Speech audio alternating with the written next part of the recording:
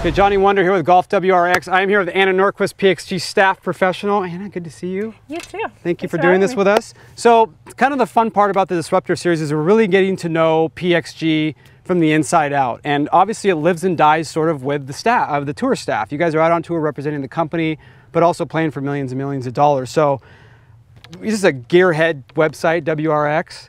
So I want to talk a little bit about what's in the bag and the why and the how of it all. So, talk to me about, from the driver all the way down. Let's just talk about what you got in the bag. Yeah, so I mean, as a tour professional, you have the opportunity to really play anything you want. I'm really excited to play PXG because I feel like it's the best equipment for me. I started with the wedges a couple years ago. Okay.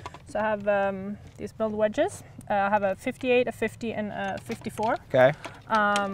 And as far as yardage gapping goes for these, so... Yeah, my 58 goes 85 yards, okay. My 54 goes 95, and then my 50 goes about 110. Okay, and do you play, I mean, obviously all the tour players hit it on the center of the club face a lot, but do you play to your miss when you're gapping out your bag, or do you play to right out of the middle of the face? I mean, throughout the bag, I try to have a good distance. I mean, I have about, 10, 15 yards in between the wedges, and then my pitch and wedge goes 120, and then the 135, okay. 9 iron, 145. So I have like 55, 65, 75. Okay. Basically, so I have every 10 yards. So it's important. I mean, I carry a 4 iron and I carry a 22 degree. The 22 degree launches really high. Okay. So it's awesome when I need it to stop. When it blows a little bit more, you need to keep it down. You want that. It's perfect. So I always have options. Okay. And then as far as the shafts are concerned, you're in the True Temper Elevate R-Flex 95, so it's a little bit of a lighter shaft. So yeah, why that shaft? It's I started a little bit with a little bit of spin with the shaft that I had in the beginning of 2019, and we actually ended up changing just before the first major of the year and put these Elevate in, and it's been awesome for me. Found it a little bit more stable than I had in the past, and I've always hit it pretty straight, but then now I hit it even straighter, so it's awesome. And I just put the Generation 3 T irons in play, and I absolutely love them.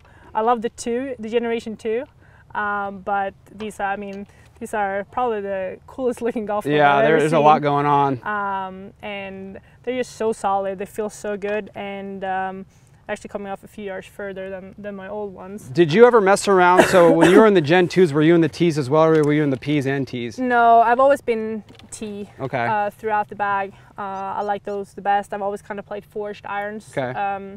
Over the years of my career. I do find them really steady. Like I feel like I'm very consistent, right, with my misses, and my iron play has improved quite a bit the last 2 years. Okay. So really excited about these irons. I keep having my hybrids that I had for a couple of years. Yeah, these are PXG old school hybrids. Yeah. Yeah, it's my live and die for. I know exactly how they go, and I'm really straight, and some par 5s or some longer par 4s. But I do believe if you find a club that you really love, like to keep in it. So even though there's new technology out, they're awesome too. Right. But I still love these ones, and there's nothing wrong with them. So. And you're in a very popular. So you're in a DI 75 stiff Tour 80 shaft. So this is a pretty stable shaft. So like, yeah. But it also is easy to launch up in the air, yeah. right? I mean, I feel like the women's game is all about consistency and about hitting your yardages. There's a lot of technology. I did hit the new ones a little bit further, but for me, it's maxing out that gap. So I had the 5 iron go 175, and then this one I know goes 188, 190 yards. So I just want to be able to hit it consistently and know what my clubs are doing. Some of them tend to go a little bit too far these days. Right. So, and then I have a good 3-wood. Yep. That's Gen 2 3-wood. Yeah. Okay. And what's the loft on this one? This one is, let's see, 16 degrees. Okay. I tend to hit them a little bit better when I have a little bit more loft on them. Okay. Get them to launch a little bit, and then they will actually fly a little bit further for me than if I have a 15 or 14 degree. And you're in sort of an older Mitsubishi shaft. You're in a Fubuki 60X.